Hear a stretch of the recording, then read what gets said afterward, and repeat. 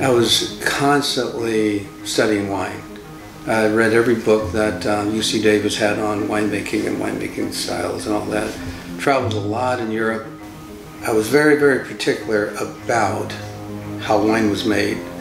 I think probably the most important part was understanding classic winemaking styles. And what I was interested in is what made a great wine a great wine. We'll probably harvest this next week at about 25 bricks, which is percent sugar content.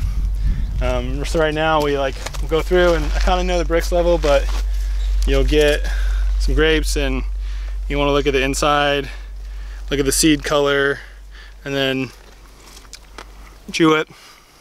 It might be ripe on a numerical standard, like the pH might be right and the bricks might be right, but if you can go through and you taste through stuff, and if it's feeling a bit off, then you might wait a little bit. Yeah, they do it at night. We start about usually 8, 9 at night, and they go till 4 or 5 in the morning. The grapes never get warm. They take them down, cold process them, put them right in the fermentation tanks while they're cold. Actually, if you go into the winery right now, you'll find some on dry ice.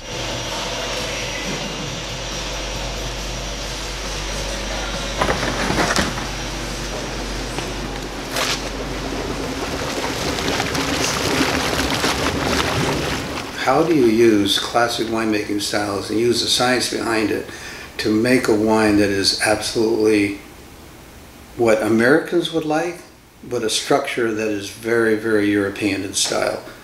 That means lower in alcohol, a little higher in acidity, but a fresh fruit character that is very, very appropriate with food, because that little bit of acidity makes your mouth water. When your mouth is watering, your taste buds are engaged, and when your taste buds are engaged, it tells your brain it's time for food. What was important to me about that is a whole idea of wine and food go together.